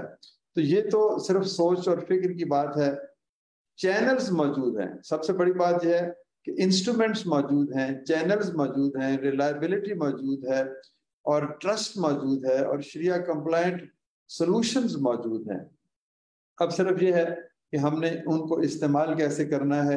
اور میں آخری بات آپ کو یہ کہوں گا کہ میں بلوچستان میں بھی گیا، میں سندھ میں بھی گیا، جنوبی پنجاب میں بھی گیا، KP میں بھی گیا ان سیلاب کے دنوں میں۔ تو میں نے جہاں پر بے بسی دیکھی وہاں پر امید بھی دیکھی، جہاں پر میں نے کسب پرسی دیکھی وہاں پر حوصلہ بھی دیکھا، جہاں پر میں نے آنسو دیکھے وہاں پر میں نے ایک امید کی چمک اور روشن کرن بھی لوگوں میں ابھرتی ہوئی دیکھی۔ اور میں وہاں پر شاہ بندر، ایک عریبین سی کے پاس ایک چھوٹا سا گاؤں ہے، تو پاکستان نیوی کے ساتھ ہم وہاں گئے، میزان بینک کی ٹیم بھی ہمارے ساتھ وہاں پر اتنی دور گئی، تو وہاں پر میں نے لوگوں سے جو بات کی، تو ظاہر ہے دکھ تو ہے کہ ایک چھوٹا سا گھر تھا وہ گر گیا، لیکن کوئی شخص نا امید نظر نہیں آیا۔ اور جب ہم وہاں پر پہنچے تو ان کو جو ایموشنل سٹرینتھ ملی میں آپ کو نہیں بتا سکتا۔ دیکھیں پیسے بھیجنا ایک اور چیز ہے، لیکن کسی شخص کا ہاتھ تھام کے یہ کہنا کہ میں تمہارے ساتھ ہوں، تو میرے کندھے پہ سر رکھ کے 2 آنسو بہا سکتے ہو، اس سے جو طاقت ملتی ہے وہ اس کی کوئی اس کی قیمت نہیں ہے۔ اور یہ طاقت ہمیں بیرون ملک پاکستانی دے رہے ہیں۔ ہز ایکسیلنسی ظہیر جنجوعہ صاحب ان تمام کی نمائندگی کرتے ہوئے دے رہے ہیں، اور یہ کہہ رہے ہیں کہ کیا غم ہے جو رات ہے اندھیری، میں راہ میں روشنی کروں گا۔ تو ان کی بدولت یہ سارا پیغام جو ہم تک پہنچ رہا ہے، تو وہ ہمارے لیے بہت زیادہ طاقتور ہے۔ اور آخر میں پھر یہی کہوں گا کہ ہم گھر بنانا چاہتے ہیں کہ جب یہ لوگ اس موجودہ کیفیت سے نکل کے اب محفوظ جگہوں پر بیٹھے ہوئے ہیں، خیموں میں بیٹھے ہوئے ہیں، جب یہ اپنے واپس گھروں میں جائیں گے تو وہاں پر کچھ بھی نظر نہیں آئے گا، نہ چھت ہے، نہ دیوار ہے، نہ دروازہ ہے، نہ 4 دیواری ہے۔ آپ یقین کیجئے کہ ان لوگوں کے ذہنوں میں، ان کی آنکھوں میں نے خوف دیکھا کہ سردی آنے والی ہے، کوہ سلیمان کے دامن میں اور بلوچستان کے میدانوں میں اور سندھ کے علاقوں میں، تو پھر وہ لوگ اگر چھت نہیں ہے تو اپنے بچوں کو لے کے کہاں پناہ لیں گے۔ اسی لیے ہم نے ریہیبلیٹیشن فیز کے لیے کچھ وسائل بچا کے رکھے کہ اور مزید امید کرتے ہیں لوگوں سے کہ ہمیں اگر کوئی مدد دینا چاہے ایک گھر بنانے کے لیے، اور یہ سارے کے سارے کام ہم قرض حسن کے ذریعے سے کریں گے. ہم لوگوں کو بھیکاری نہیں بنائیں گے. ہم نے لوگوں کو کہا 1 لاکھ روپے لے لو، صرف 500 روپے مہینے کی قسط دے دو، 1000 روپے کی قسط دے دو، جتنی دے سکتے دو، لیکن تمہارے دامن پر بھیکاری پن کا داغ نہیں ہونا چاہیے، تم ایک عظیم پاکستانی بنو گے. ہم مواخات کی بنیاد پر پورا سوشل فیبرک ری بلڈ کرنا چاہتے ہیں پاکستان کا. ہم نہیں چاہتے کہ ہم بیرونی ممالک سے یا بیرونی جو اداروں سے بھی پیسے لیں. اگر 1 کروڑ پاکستانی آج مشکل میں ہیں تو کیا 21 کروڑ پاکستانی ان کا ہاتھ تھام کے یہ نہیں کہہ سکتے کہ تمہارے دکھ میرے ہیں اور میری خوشیاں تمہاری ہیں؟ نقصان تو یہ 1 کروڑ پاکستانیوں کا ہوا یا 2 کروڑ پاکستانیوں کا ہوا، تو 18 کروڑ یا 19 کروڑ پاکستانی تو الحمدللہ اپنے گھر میں سکون سے کھانا کھا رہے ہیں. تو یہ بانڈ آف سولیڈیرٹی جو ہم بنانا چاہتے ہیں مواخات کا، یہ ہمارا بھی یہی مطمع نظر ہے، اور میزان بینک کا بھی یہی بنیادی تصور حیات ہے، اور باقی جو آج اس محفل میں موجود ہیں وہ بھی یہی چاہتے ہیں کہ ہم ایک ایسا پاکستان تعمیر ہوتا ہوا دیکھیں کہ وہ جو حبیب جالب نے کہا کہ جس کی روشنی کچے گھروں تک بھی پہنچتی ہے، نہ وہ سورج نکلتا ہے نہ اپنے دن بدلتے ہیں. تو ہم اس سورج کی تلاش میں ہیں جس کی روشنی کی کرنیں جو ہیں ٹوٹے پھوٹے گھروں، خستہ حال بستیوں، دور دراز دیہاتوں میں بھی پہنچے گی. اس حوالے سے آپ سب کو مبارکباد. شکریہ عرفان صدیقی صاحب کا خصوصی طور پر، ان کی ٹیم کا، کہ انہوں نے اس کا اہتمام کیا اور مجھے یہاں پر گفتگو کی دعوت دی. انشاءاللہ تعالی ہم اور آپ مل کر اس ملک کے مقدر کو بدلنے کے لیے اپنی بھرپور کوشش کریں گے. خدا حافظ. جزاک اللہ. ڈاکٹر صاحب آپ کا بہت بہت شکریہ آپ کے ان زبردست الفاظ کا.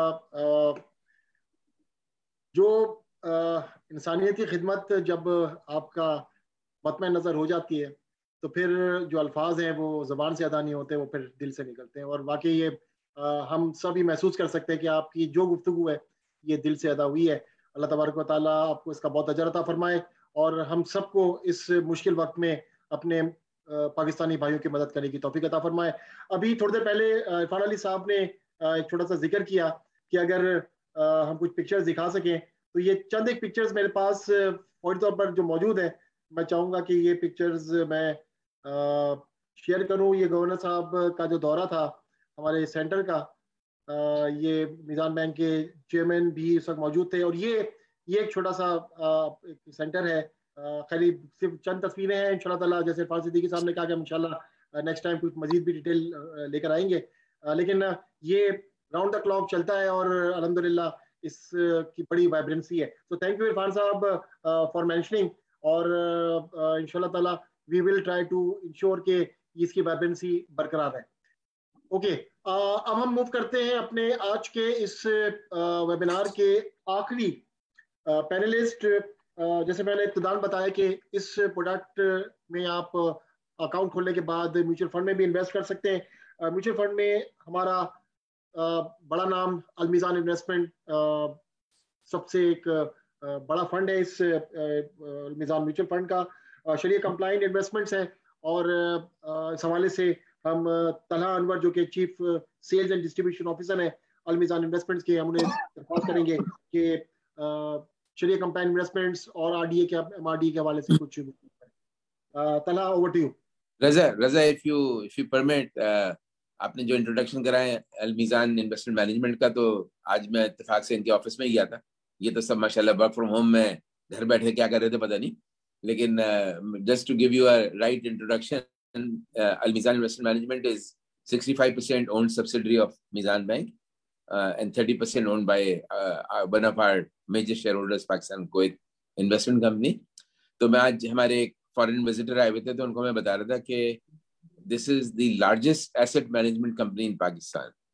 So this person who was from Turkey, he said, oh yes, it must, so it's the largest Islamic asset management company of Pakistan. تو میں نے ان کو وضاحت کیا کہ نہیں، it's not the largest Islamic asset management company, it is the largest asset management company of Pakistan. باقی جتنے کمپنیز ہیں وہ سب کنونشنل پروڈکٹ بھی کرتی ہیں اور ساتھ میں ان کی اسلامک سائڈ بھی ہے. تو وہ دونوں کا کلیکشن بھی جب جو ہے وہ ہم ماشاءاللہ المیزان میں ہمارا ایسٹ انڈر مینجمنٹ ہائیسٹ ہے. Is that correct, Abdullah? ابھی تک we are number one. بالکل بالکل سر, ایگزیکٹلی. تو ماشاءاللہ I think that you'll be happy to know کہ الحمدللہ یہی کانفیڈینس جو لوگوں کو میزان بینک میں اور اسلامک اس میں لوگ آنا بھی چاہتے ہیں. تو that shows you کہ ایک asset management company which is only Islamic and doing only Islamic happens to be the largest asset management company. کتنے ایسٹ انڈر مینجمنٹ ہے طلب؟ سر اس وقت ہمارے around 209 billion including S M اے ایسٹ انڈر مینجمنٹ ہے اور around 16.5 کا market share ہے ہمارا انڈسٹری کے اندر. ماشاءاللہ. So please carry on. G G, thank you G, thank you Irfan صاحب. بسم اللہ الرحمن الرحیم اینڈ السلام علیکم every one. I am very glad to share the screen with these legendary personalities. اور جو میں بات کروں گا وہ میں میوچل فنڈ کے اوپر بات کروں گا. اور آج بڑی انٹرسٹنگ آڈینس ہے میرے سامنے, کیونکہ جنرلی جب ہم میوچل فنڈ کی بات کر رہے ہوتے ہیں اس میں ہمیں سمجھانا پڑتا ہے کہ میوچل فنڈز ہیں کیا. بٹ انفیکٹ اگر ہم کینیڈین مارکیٹ کی بات کریں تو میں تھوڑا سا بیک گراؤنڈ آپ کو دے دوں کینیڈین مارکیٹ کا. کینیڈین مارکیٹ جو ہے وہ اس وقت جو ہے اراؤنڈ 1.8 ٹریلین ڈالر کی جو ہے اس کا ایسٹس انڈر مینجمنٹ ہے میوچل فنڈز کے کینیڈا کے اندر, plus around 4.9 million house hold جو ہے وہ اس وقت انویسٹڈ ہیں میوچل فنڈ کے اندر کینیڈا کے اندر. تو یہ ایک ڈیولپ مارکیٹ ہے. اور ان ٹرمز آف میں اگر انٹرنیشنلی بات کروں تو اراؤنڈ 8 نمبر پہ یہ مارکیٹ آتی ہے کینیڈا کی جو میوچل فنڈ میں اس وقت لارجسٹ ہے. تو اس پوائنٹ آف ویو سے اگر میں دیکھوں تو آج مجھے ہوپ فلی میں میوچل فنڈ سے زیادہ جو بینیفٹ ہے in terms of Shariah compliant investment in terms of returns وہ میں جو ہوں ایکسپلین کر رہا ہوں گا. سو to start with already Irfan صاحب نے میجورٹی جو کمپنی کا انٹروڈکشن ہے وہ دے دیا ہے. یہ ڈسکلیمر ہماری ریکوائرمنٹ ہے in terms of regulatory information.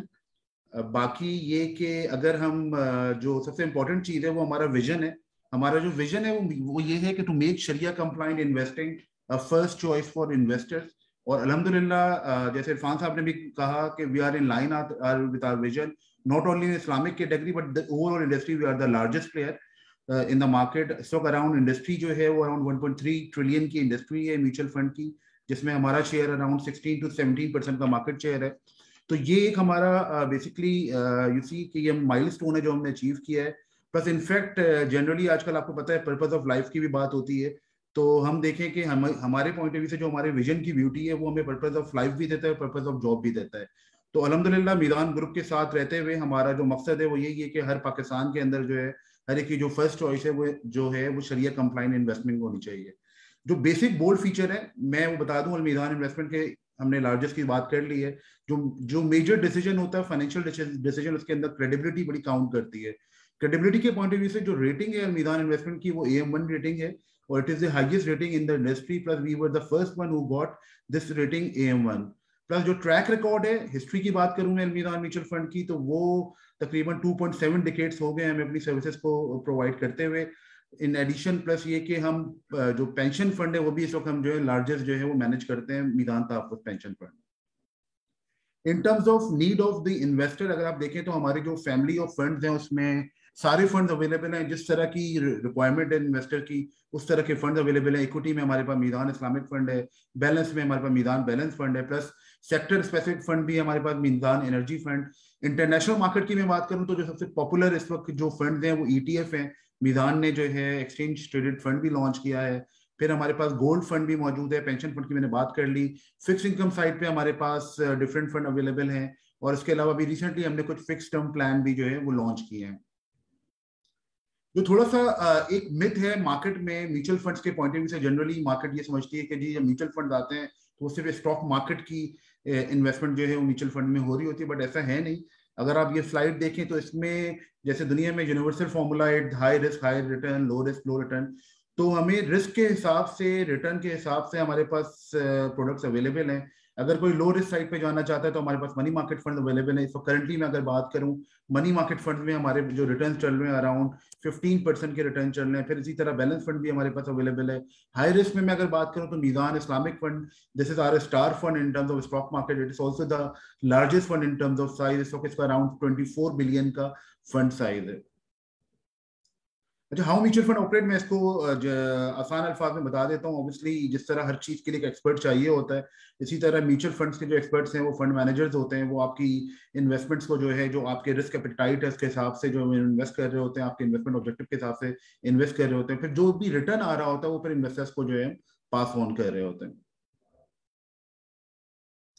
اچھا ایک اور جنرلی میتھ ہے, اگر ہم دیکھیں مارکیٹ کے اندر کے لوگ کہتے ہیں کہ جو ڈائریکٹلی اگر ہم اسٹاک میں انویسٹ کر لیں تو وہ زیادہ بہتر ہے as compare to mutual fund. But generally اگر ہم دیکھیں جب آپ میوچل فنڈ کے تھرو جا رہے ہوتے ہیں تو آپ کو ایک تو پروفیشنلی مینج اکاؤنٹ مل رہا ہوتا ہے, ڈائیورسفیکیشن کا ایک آپ کو ایڈوانٹیج مل رہا ہوتا ہے. کہتے ہیں کہ جی don't put all your eggs in one basket, تو اس پوائنٹ آف ویو سے آپ کو ڈائیورسفیکیشن مل رہی ہوتی ہے. لیکوڈیٹی کا آپ کو ایڈوانٹیج ہوتا ہے. پھر بہت ہی سمپل اور ایزی انویسٹمنٹ پروسیس ہے, وہ میں آگے ایکسپلین کروں گا. اس کے علاوہ پلس آپ جب چاہیں اپنی ایسٹ ایلوکیشن کو اپنے حساب سے, اپنے رسک ایپیٹائٹ کے حساب سے آپ جو ہے چینج بھی کر سکتے ہیں. In terms of capital gain بھی دیکھیں تو وہ لو ہے as compare to other investment avenues. Unless کہ اگر آپ فار ایگزامپل ڈائریکٹلی اسٹاک میں جاتے ہیں تو اوبیسلی وہ آپ کی ایکسپرٹیز نہیں ہوتی ہیں. تو جب اویلیبل ہیں آپ کے پاس ایکسپرٹس موجود ہیں پاکستان کے اندر, تو آپ ان کے تھرو انویسٹ کریں تاکہ آپ بیٹر ریٹرنز جو ہیں وہ اپنے آبجیکٹو کے حساب سے جو ہے وہ لے سکیں. دس is very interesting slide because ہم ابھی کینیڈا مارکیٹ کی بات کر رہے ہیں. تو کینیڈا مارکیٹ میں اگر ہم دیکھیں, میں اگر آج کی کینیڈین مارکیٹ کی بات کروں, جو انفلیشن چل رہا ہے تو کینیڈین مارکیٹ کا وہ اراؤنڈ 7% کا ہے. اور جو اس وقت اسٹاک مارکیٹ ہے کینیڈا کی, اس میں ہم دیکھیں جو لاسٹ 10 ایئر کا جو اسٹاک مارکیٹ کے ریٹرنز رہے ہیں وہ 6 to 7% رہے ہیں. فکس انکم کے 3% رہے. یہ میں ڈالر بیس ریٹرن کی بات کر رہا ہوں. بٹ اگر آپ اس میں دیکھیں جو KC 100 انڈیکس ہے جو ریپرزینٹ کرتا ہے پاکستان کی اسٹاک مارکیٹ کو, اس کا جو 20 ایئرس کا ریٹرن ہے وہ اراؤنڈ 9.2% ہے. یہ میں ڈالر بیس ریٹرن کی بات کر رہا ہوں. اس کے علاوہ اگر آپ MSCI ورلڈ کی ریٹرن دیکھیں وہ 5.9% کا. MSCI world basically Morgan Stanley کا انڈیکس ہے جو ریپرزینٹ کرتا ہے اراؤنڈ 23 ڈیولپ جو کنٹریز ہیں ان کی جو اکوٹی پرفارمنس ہے اس کو ریپرزینٹ کرتا ہے. پھر اس طرح آپ MSCI فرنٹیئر مارکیٹ کو بھی دیکھیں تو اس کا ریٹرن اراؤنڈ 3.5% کا ایوریج رہا ہے. اور MSCI اگر ہم ایمرجنگ مارکیٹ کی بات کریں تو اراؤنڈ ریٹرن جو ہے وہ 2.4% کا رہا ہے. تو KC 100 انڈیکس نے 20 ایئرز میں یعنی لانگ ٹرم میں آؤٹ پرفارم کیا ہے جتنے بھی انڈیکس ہیں مارگن اسٹینلے کے. تو یہ ایک آپ کو ایڈوانٹیج دیتا ہے in terms of international market کہ اگر آپ پاکستان کی مارکیٹ میں انویسٹ کریں گے اسٹاک میں تو آپ کو لانگر رن میں, میں لانگر رن کو میں بار بار اس لیے دہرا رہا ہوں کہ اسٹاک کی مارکیٹ کی انویسٹمنٹ ہمیشہ سوٹیبل اسی وقت ہوتی ہے کہ جب آپ لانگر رن میں آپ انویسٹ کر رہے ہو. At least minimum 5 to 10 years کے لیے اگر آپ انویسٹ کر رہے ہوں گے جب آپ کے لیے بینیفیشیل ہوتی ہے, تو اس میں آپ جو ہے ریٹرنز جو ہے آپ اچھے ارن کر سکتے ہیں. سیم اس سلائڈ پہ اگر آپ دیکھیں جو میزان اسلامک فنڈ ہے وچ از آر فنڈ, اس میں اگر ہم دیکھیں لاسٹ 20 ایئرس کا ریٹرن جو ہے PKR میں اراؤنڈ 16.4% کا رہا ہے. جو ادر انویسٹمنٹ ایونیوز ہیں like gold 16.2%, 10 year government bonds کا اگر ہم ریٹرن دیکھیں 11.1% ہے. ڈیفینس سیونگ سرٹیفکیٹ جو جنرلی پاکستان میں بڑا پاپولر انویسٹمنٹ ایونیو ہے اس میں 10.8% کا رہا ہے. انفلیشن جو ہے اس پیریڈ میں 9.9 ہے. تو اس میں بھی اگر آپ دیکھیں جو میزان اسلامک فنڈ ہے اس نے جو ہے وہ آؤٹ پرفارم کیا ہے as compare to other investment avenues. اس میں اگر دیکھیں تو اس سلائیڈ میں میں نے ایکسپلین کرنے کی کوشش کی ہے بیکاز وہ آپ سے ریلیٹ کرتی ہے کہ ڈالر بیس ریٹرن جو ہے جو جنرلی ہم دیکھیں اوورسیز پاکستانیز جو ہیں وہ یہ کہتے ہیں کہ جی ڈیپریشیٹ ہو جاتی ہے کرنسی تو ہمیں وہ فائدہ نہیں ملتا. لیکن اس میں آپ دیکھیں 20 ایئرس میں اگر میں میزان اسلامک فنڈ کا ریٹرن دیکھوں وہ 8.8% کا رہا ہے. جیسے میں اور اس پیریڈ میں انفلیشن اگر ہم دیکھیں 20 ایئرس میں 2.7% رہا ہے. تو آج کی میں اگر بات کروں اگر انفلیشن کی کینیڈا کی وہ 7% کا ریٹرن ہے تو آپ کو ایٹ لیسٹ 3 to 4% کا جو ہے وہ بینیفٹ اسٹل ملتا ہے. بیکاز انویسٹمنٹ کے لیے سب سے امپورٹنٹ چیز یہ ہوتی ہے کہ سب سے پہلے آپ انفلیشن کو بیٹ کریں, اس کے بعد جو آپ کو ریٹرن ملتا ہے وہی آپ کا افیکٹو ریٹرن ہوتا ہے.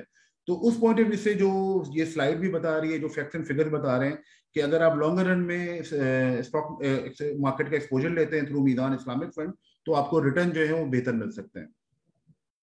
یہ کی ایٹریبیوٹس آف میزان فیملی فنڈ یہ میں نے آلریڈی بریف کر دیا ہے, میں زیادہ ٹائم اس پہ لوں گا نہیں, میں ڈائریکٹلی روشن ڈیجیٹل اکاؤنٹ پہ آؤں گا. اس میں عرفان صاحب ایک اور چیز ایکسپلین کرنا چاہوں گا. جب ہم نے پہلا ایک ویبینار آپ کے ساتھ کیا تھا تو اس وقت ہم نے مائل اسٹون اچیو کیا تھا روشن ڈیجیٹل اکاؤنٹ میں میوچل فنڈس کے پوائنٹ آف ویو سے 100 ملین کا. ماشاءاللہ ابھی لاسٹ ویک ہی ہم نے 500 ملین کو کراس کیا ہے اور اراؤنڈ 80% کی جو میوچل فنڈ کی جو مارکیٹ ہے اس میں المیدان کا شیئر ہے. تو آپ سمجھیں $2.2 ملین کی جو انویسٹمنٹس ہیں میوچل فنڈس کے اندر وہ المیدان انویسٹمنٹس کے میں آئی ہیں تھرو میزان بینک.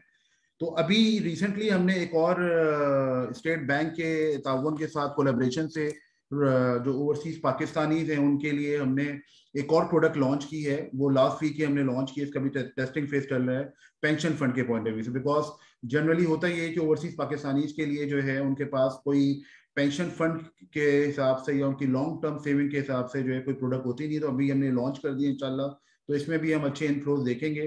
तो ओवरऑल जो स्टेट बैंक की सपोर्ट रही है इसके अंदर, चाहे रोशन डिजिटल अकाउंट हो या फिर पेंशन फंड हो, इन दोनों के अंदर अल्हम्दुलिल्लाह हमने जो है अच्छे इनफ्लोज देखे हैं। इसकी मैंने ऑलरेडी बात कर ली है, माइलस्टोन हमने 500 मिलियन का रिसेंटली क्रॉस किया है। Y investing in Meezaan Roshan digital account, इस पे मैंने आपसे बात की। ऑब्वियसली रिटर्न्स अगर आप देखें लॉन्ग टर्म में स्टॉक मार्केट फंड के पॉइंट ऑफ व्यू से वो भी हैं, प्लस अगर आप फिक्स इनकम में जाना चाह रहे हैं तो फिक्स इनकम में भी इस वक्त रिटर्न हमारे अराउंड 14 to 15% के रिटर्न है। तो अगर आप हाई रिस्क प्रोडक्ट में नहीं जाना चाहते तो आप लो रिस्क प्रोडक्ट भी हमारे पास इस वक्त अवेलेबल है। How to open Meezaan Roshan digital account, ये बड़ा इजी प्रोसेस है। इसमें हमारी आप वेबसाइट है almizangroup.com, आप इसको थ्रू भी जा सकते हैं, प्लस मीज़ान बैंक की वेबसाइट पे भी जो है म्यूचुअल फंड का ऑप्शन मौजूद है, वहां से आप इजीली जो है in just some clicks you can open your Roshan digital account. इसके अलावा ये रोशन डिजिटल अकाउंट आप अलमीज़ान की ऐप है, उसके थ्रू भी जो है उसको डाउनलोड करके आप अपना जो है अकाउंट जो है वो ओपन कर सकते हैं।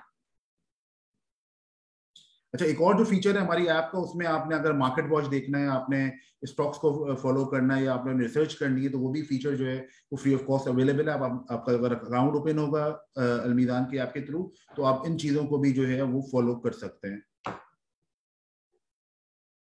इन दी एंड, और जो मेरी लास्ट प्रेजेंट स्लाइड है उसमें मैं ऑब्वियसली अगर आपने कांटेक्ट करना है तो मीज़ान बैंक के थ्रू भी आप कर सकते हैं, उनकी वेबसाइट के थ्रू अलमीज़ान ग्रुप के .com के थ्रू भी आप कर सकते हैं। इसके अलावा जो भी आपके सवालात हैं रिगार्डिंग म्यूचुअल फंड या अलमीज़ान इन्वेस्टमेंट के पॉइंट ऑफ व्यू से, वो आप हमारी वेबसाइट पे आके भी बता सकते हैं, क्योंकि इस वक्त शायद मेरे ख्याल में हम Q&A सेशन नहीं कर रहे हैं, लेकिन अदरवाइज जो है आप ईमेल भी कर सकते हैं ताकि हम आपको जो है जो भी आपके सवालात हैं उसको हम इजीली जवाब दे सकें। तो this is all from my side, thank you all of you.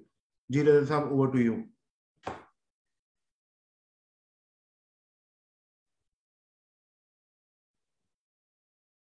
Ji thank you very much Talha. और अब हम अपने आज के इस इवेंट के इख्तितामी मराहिल की तरफ आ रहे हैं, और एक बार फिर ये बताते हुए कि अल्हम्दुलिल्लाह इस प्रोडक्ट को सितंबर में, यानी इसी महीने में 2 साल मुकम्मल होने जा रहे हैं, और 2 साल में ये बैंकिंग इंडस्ट्री का एक फ्लैगशिप प्रोडक्ट बन चुका है। और अभी बेशुमार लोग ऐसे हैं जिन्होंने भी अकाउंट्स नहीं खोले, अभी भी अवेयरनेस का ये जो सिलसिला है ये जारी है, और कोशिश हमारी यही है कि इस अवेयरनेस के सिलसिले को जारी रखा जाए। सवालात जो थे वो काफ़ी हद तक हमारी टीम ने आंसर कर दिए, लेकिन इरफान अली साहब की तवज्जो में एक जानिब बस मबदूल कराऊंगा मैं। जितने भी हमने पिछले वेबिनार्स किए उनमें एक सवाल लाजमी तौर पर आता था कि क्या होगा अगर गवर्नमेंट चेंज हो गई, अगर नई गवर्नमेंट आ गई तो इस प्रोडक्ट का क्या होगा। और आई थिंक कि आज और बल्कि पिछले कई महीनों से हम इस प्रोडक्ट पर मुसलसल काम कर रहे हैं, जो कि इस चीज़ की तरफ इशारा करता है कि किसी गवर्नमेंट की चेंज से इस प्रोडक्ट की इस्तेहकाम का कोई ताल्लुक नहीं है। अल्हम्दुलिल्लाह ये प्रोडक्ट नॉन रेसिडेंट पाकिस्तानीज के लिए है, और जैसे इरफान सिद्दीकी साहब ने कहा कि सॉवरेन गारंटी के साथ है, लिहाजा आप बिल्कुल बेफिक्र होकर इस प्रोडक्ट में इन्वेस्ट करें, क्योंकि जैसे एक इन्वेस्टमेंट अपॉर्चुनिटी। लेकिन आज चूंकि हम चैरिटी के हवाले से भी बात कर रहे हैं, तो आई वुड अर्ज all Pakistanis to come forward and help those Pakistanis who are in need. Closing पे जाने से पहले मैं चाहूंगा कि हिज एक्सीलेंसी जंजुआ साहब अगर कुछ क्लोजिंग कमेंट्स करना चाहें before we move to Irfan Siddiqui साहब।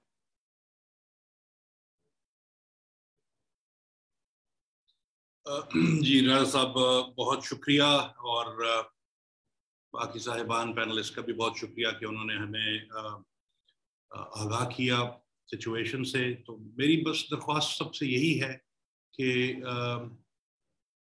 वतन अजीज बुला रहा है, आप सब, हम सब मिल के इस पुकार पे लब्बैक कहें। रोशन डिजिटल अकाउंट के ज़रिए से पैसे भेजें, अपने जो फ्लड अफेक्टेड बहन भाई हैं उनकी मदद करें, और एक दुनिया को एक यूनाइटेड स्टैंड हम दें دکھائیں کہ ہم اس قابل ہیں, ہم ایک زندہ قوم ہیں, اور ہم انشاءاللہ اس مصیبت پہ قابو پا کے ترقی کی راہ پہ گامزن ہوں گے. تو آپ سب کا بہت شکریہ. Thank you very much. Irfan Siddiqui صاحب, آپ کی طرف سے اگر کچھ closing comments. Right, thank you Raza. I think جو میرے ذہن میں بھی آیا ہے یہ کہ ہر چیز کے اینڈ پہ کال ٹو ایکشن ہونا چاہیے. اور ہم یہ 1.5 گھنٹے کا جو ویبینار اٹینڈ کرنے بعد کبھی کبھار ہم پرسپیکٹیو لوز کر جاتے ہیں کہ یار وہ امجد ثاقب صاحب کی بڑی اچھی تقریر تھی, عرفان صاحب نے بھی بڑا اچھا بولے, ایمبیسڈر صاحب کی باتیں سن کے بڑا اچھا لگا, مزہ آیا, اب چل کے کہیں پارٹی کرتے. تو وہ بھول گیا کہ ہم آئے کس کے لیے تھے. تو آئی تھنک آج ہم تہیہ یہ کریں اور عہد کریں اپنے ساتھ کہ اب کینیڈا میں تو میرے خیال سے ابھی دن کے 12:30 بجے ہیں, تو you whole full day available with you and that to a working day. تو میں اتفاق سے 2 مہینے پہلے کینیڈا میں تھا, تو میں نے بہت لوگوں کو پرسویٹ کیا کہ بھائی آج اکاؤنٹ کھولیں, اور وہ کھول بھی لیا انہوں نے, جو میں شیور تھا کہ اگر نہیں کرتے تو وہ نہیں کھولتے وہ. تو ہم ابھی اگلے 10 گھنٹے استعمال کریں, اور please get on to your computer. انشاءاللہ آپ کو 48 آورز میں اکاؤنٹ کھل جاتا ہے. میزان بینک کا آپ کو کال سینٹر نمبر بھی اویلیبل ہے, کہ کوئی مسئلہ ہو تو ہینڈ ہولڈنگ ہو جائے گی RDA سینٹر سے. تو open an RDA account. I would encourage at least کہ آپ کم از کم 2 اور پاکستانیز کو لے کر آئیں جو کہ RDA اکاؤنٹ کھولیں. جب RDA اکاؤنٹ کھل جائے گا تو اس میں ڈاکٹر امجد ثاقب صاحب کی اخوت, یا المیزان میں طلحہ اجمل صاحب نے جو آپ کو بتایا اس میں انویسٹمنٹ ہو, اسلامک نیا پاکستان سرٹیفکیٹ میں انویسٹمنٹ ہو, یا what ever you want to do, وہ سب ایک شروعات ہوتی ہے اکاؤنٹ اوپننگ سے. تو please do open the account. اور ایک میری نظر میں یہ ہے کہ ہم سب پاکستانیز ہیں, آپ باہر رہ رہے ہیں, تو کوائٹ فرینکلی آپ کا برڈن ٹو سرٹن ایکسٹینٹ ہم بھی اٹھا رہے ہیں کہ وہ یہاں کی جو مشکلات ہوتی ہیں ہمیں سہنا پڑتا ہے. تو at least 25% of your saving you should invest in Pakistan, because Pakistan is now offering excellent return. اور جس طرح طلحہ نے بتایا کہ ہمارے جو ریٹرنز بھی رہے ہیں اور mutual funds been better than the world averages. So there's no reason why we should not at least allocate 25% of our savings جو کہ اللہ تعالیٰ نے ہمیں دیا ہے into our homeland. تو میزان کے بارے میں صرف ایک آدھ چیز میں آپ کو اور بتا دوں کہ میزان ماشاءاللہ جب ہم نے شروع کیے تھے 25 سال پہلے, میں خود ہی شروع میں نے کیا تھا, تو اس وقت یہ تھا کہ یہ بینک چلے گا نہیں چلے گا, اسلامک بینکنگ کون کرے گا نہیں کرے گا.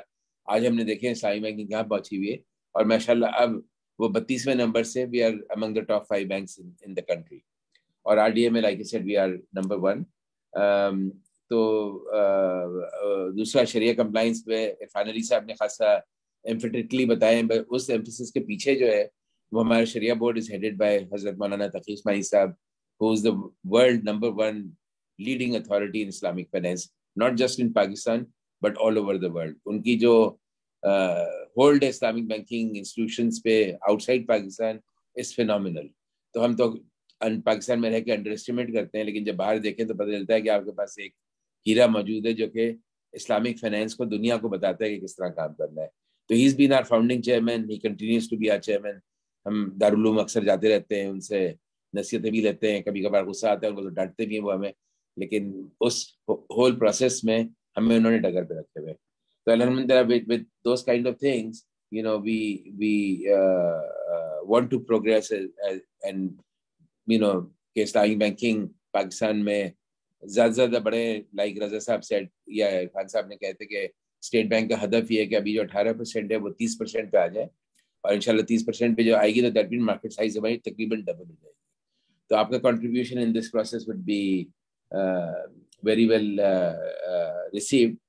اینڈ آئی تھنک آخری میں with دعا کہ اللہ تعالیٰ ہم سب کو برکت دے, پاکستان کو برکت دے. We are going through some difficult times, تو ہمیں اللہ تعالیٰ اس مشکل سے بھی نکالے. I think اللہ تعالیٰ سے ہمیں معافی بھی مانگنی چاہیے کہ ہمارے بہت ساری چیزیں ان لائن ہوتی نہیں ہیں, تو maybe that's some fault lines somewhere else as well.